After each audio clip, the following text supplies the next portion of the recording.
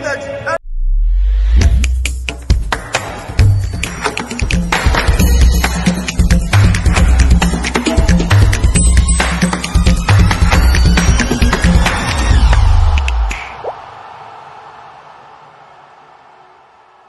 guys, welcome back to another edition of the Black Star series live here on Sports Corner GH. My name is Adam. So guys, out of the 2 international friendly games the Black Stars are supposed to play in the month of October, we have played one. Ghana-Mexico 2-0, Ghana lost. It is done. There's nothing we can do about it. Coach Chris Hughton's first loss after taking over as Black Star manager. It is already done. Let's forget about that. Now let's face the next game. Ghana is going to play against USA on the 17th of October at the Kudus Park. Yes, so in today's video, I'm going to give you updates concerning the Black Star Team Cup news, especially that has to do with Joseph Aidoo. He got injured and I'm going to talk about him and some few things about the Black Stars. Also, we are going to look at 5 lessons learned from the game against Mexico, live on Sports Corner GH. So guys, if you have not subscribed yet, please make sure to subscribe. If you have already subscribed, thank you very much and may God richly bless you. On the Black Star series, we give shout out. So guys, if your name is on the shout out list, I want to say a very big thank you to you and please continue to support Sports Corner GH. But if your name is not here, don't worry. Comment under this video and any other video we post, and I'll make sure to bring up your name in the next shout out list we do live here on Sports Corner GH. Also, yesterday we did a special giveaway. Yes, a special giveaway. Predict the scoreline, and our winner is called Francis Obuo. Francis Obuo. So guys, if you see this is our winner, Francis Obuo. If you are watching this, comment your Momo number down below in the comment section and get paid and receive your prize money. Also, in the month of October, our giveaway is still ongoing. Comment under this video and any other video we drop here on Sports Corner GH and stand a chance of winning yourself a free jersey of your choice. Very, very simple. Please make sure to participate. So guys, quickly, let's jump into it and talk about the Black Stars. In the month of October, the Black Stars were scheduled to play 2 international friendly matches. And yesterday, we were able to play 1 out of those 2. The one against Mexico, we lost by 2-0, and the conversation is still ongoing. But I believe that what is done is done. We need to search forward and start looking at the next game that will be played against USA on the 17th of October. The timing is also the same, and it will be played at the Kudus Park. Ghana-USA have a lot of history. A lot of history between Ghana and USA. You have played a lot of games, and usually the scoreline is 2-1. So I always say this. Either Ghana is winning that game by 2-1 or USA is winning that game by 2-1. Definitely history doesn't lie. So guys, let me give you updates concerning the Black Stars. Today, the Black Stars will be holding a recovery training. Yeah, recovery training. That training isn't intense.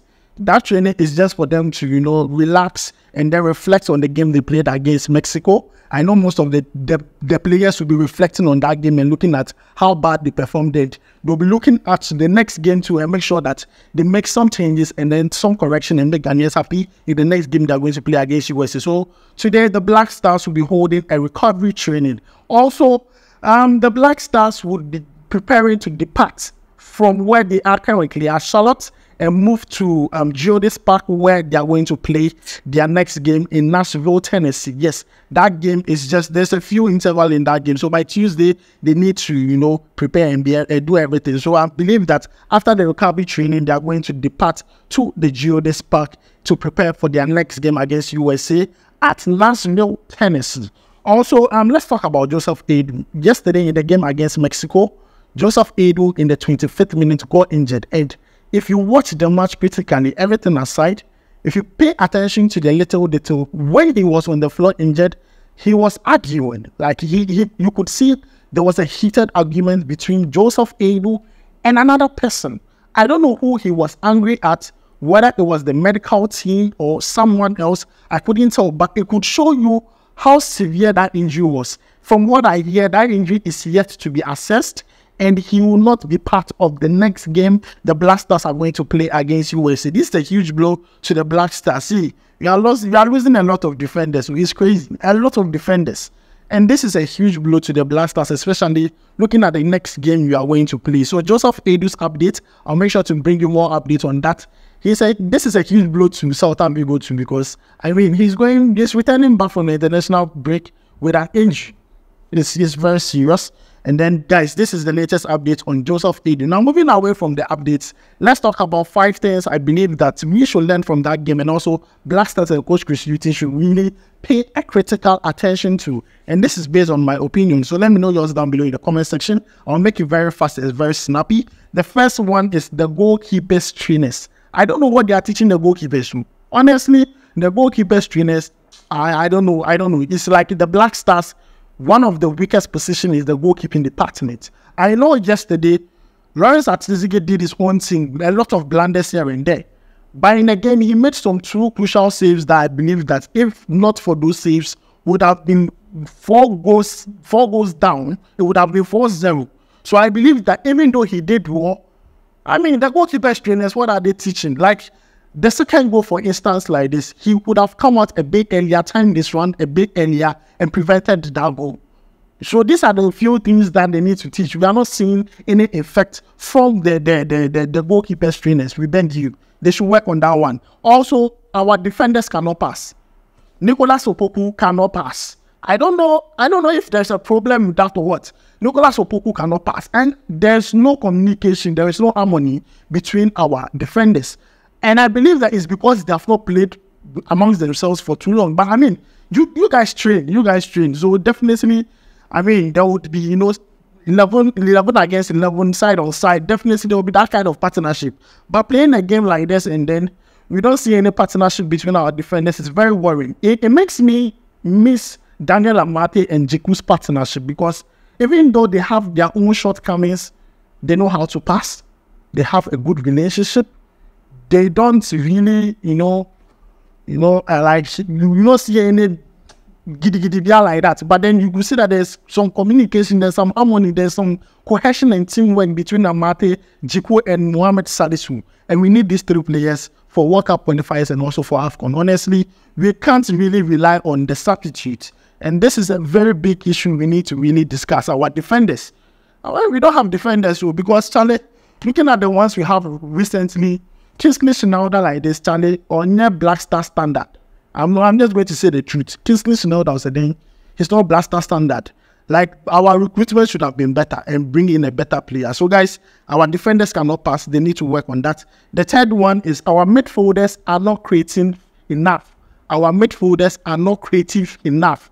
Our midfielders don't create enough chances for the forwards. Thomas Partey, Samet, Elisha Owusu, and the likes, they are not creative.